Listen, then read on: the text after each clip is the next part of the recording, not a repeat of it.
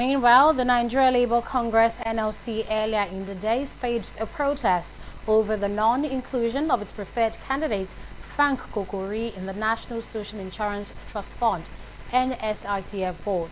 The union is also protesting the violent attack on its members by thugs at the residence of the Minister of Labour and Employment, Chris Ngige. After addressing journalists after the protest, NLC President Ayuba Waba, alongside his New Pen counterpart, William Sopore, have vowed to take the matter to the International Labour Organization, ILO. So Nigerian workers condemn in its entirety the use of talk to address issues of industrial relations by the Minister of Labour.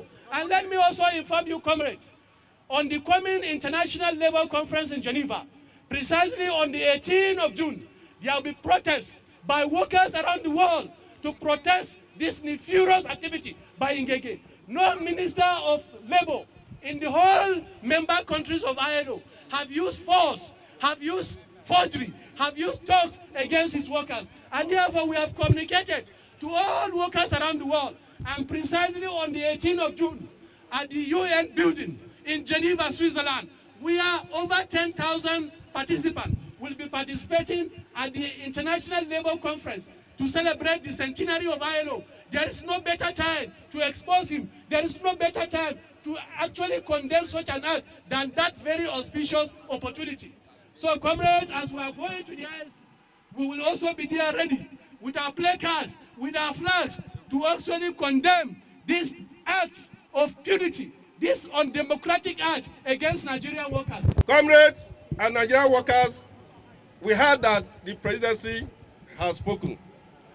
But Nigerian workers, we know the truth, don't we? We know. We know what is going on. If the presidency will come and defend their own, we too, we cannot abandon our own. Are we going to abandon our own? No. Comrade Kokori is a man of integrity. He's an icon. He's a martyr. So when has integrity become a crime? Our President Muhammadu Buhari today have been given first mandate and also given another mandate because of his integrity. So why are some people afraid of people with integrity?